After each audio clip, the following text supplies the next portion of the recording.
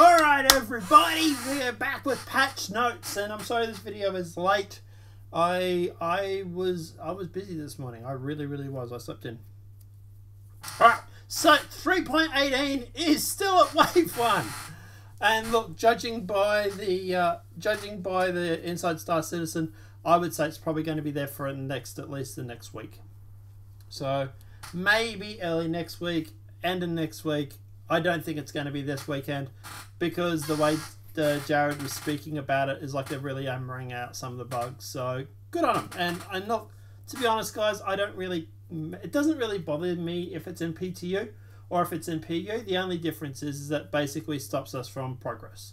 So beta test it, find all the bugs, get it down perfect, and then obviously we'll have a really good 3.18 patch. Or 3.19 when it finally goes live.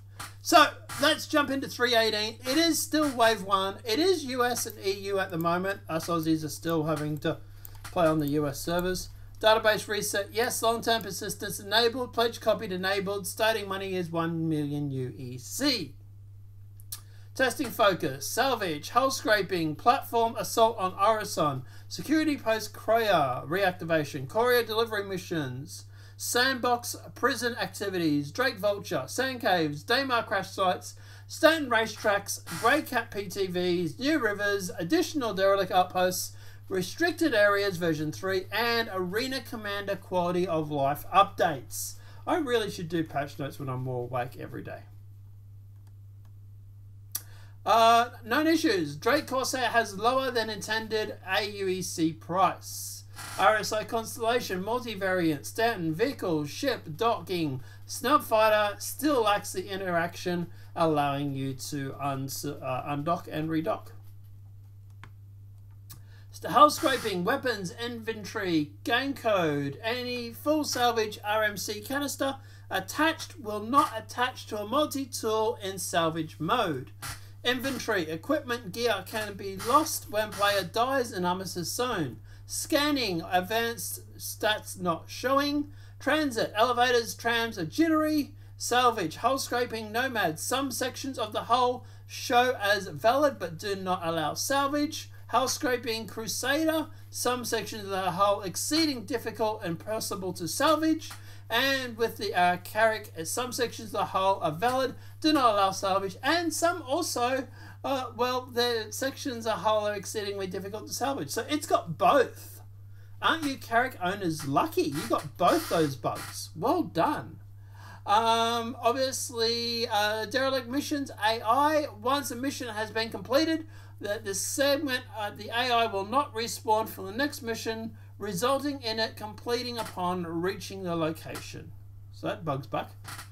Derelict missions, reinforcements do not leave the ship and will be counted towards the hostiles' remaining total even once the ship has left, resulting in the mission being incomplete or uncompletable. Valkyrie bottom turret locks and makes player invisible. Cool.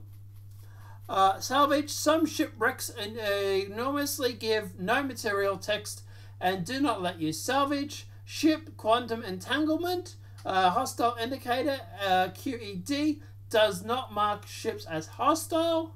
Multi-vehicle EU, Stanton vehicle, destroyed ship thrusters will still not function after being repaired. Cargo performance, fully loaded CTU at Area 18 results in slow frame rate or a crash. Interesting. Stanton law system, users spawn in prison with weapons and armor after dying, and also trading cargo invisible in multiple ships. Now that's the bad news. So the good news is that there is a whole bunch of bug fixes.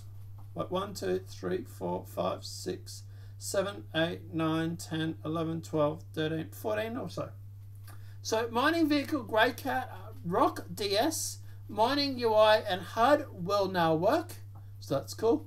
Mining gadget, mining vehicles, Grey Cat Rock, just the Rock. Mining laser now does deploy when entering mining mode, which is cool. Fixed the mission content, underground facility bunker UFG mission NPC kills are not always recorded, so that has been fixed. The FPS mining game code multi-tool mining laser energy too high, that's been fixed. The Crusher rehabilitation facility shopping kiosks, there's no use prompt when entering in through mode, enter thought mode, and at the kiosk, that's been fixed. Multi-ship vehicle components design ASOP terminals the ASOP terminals start that filing a claim on a ship will spawn a factory setup ship, but will actually spawn the ship with any custom changes. Okay, so that's a bug and that was fixed. Although that was a good bug. Multiple UI and VMA. When viewing the Drake Corsair via the VMA, at certain angles of the preview, it will cause it to vanish. That has been fixed. The 890 jump ship feature. There is numerous panels and doors throughout the 89 that exhibit vis area issues. That's been fixed. Argo Mole variants. The Argo Mole mining turret missing HUD and MFDs. It's been fixed. Inventory cannot split stacked items into smaller stacks. That's been fixed. The Drake Cutlass series. So the turret interiors on the Cutlass series have a vis area and appear invisible when crewed by players. That's been fixed. And the player suffocates with a helmet on as the helmet equipped appears to be stuck in pending. That has been fixed. They have also fixed volatile cargo, the ship retaining volatile cargo alarm and damage on countdown from the volatile cargo removed by the refinery. So there is 8 client fixes and 8 server fixes. And about 14 bug fixes. But there is still quite a big... There's a few blockers in here, I would say. So, trading invisible on multiple ships is not really one. It's inconvenient, but it's not really. Users spawn and present with weapons and armor after dying. That's probably a major blocker, because that breaks gameplay. When flying near another ship, seems to hit an invisible box that kicks into random directions. That also seems like a major blocker. C2 landed at area 18 results in slow frame rate is probably a blocker. So like I say, there's probably a few of them in here actually, which is probably why, like I said, with the Inside Star Citizen we had this morning, it really didn't seem like it was going to be coming out anytime soon.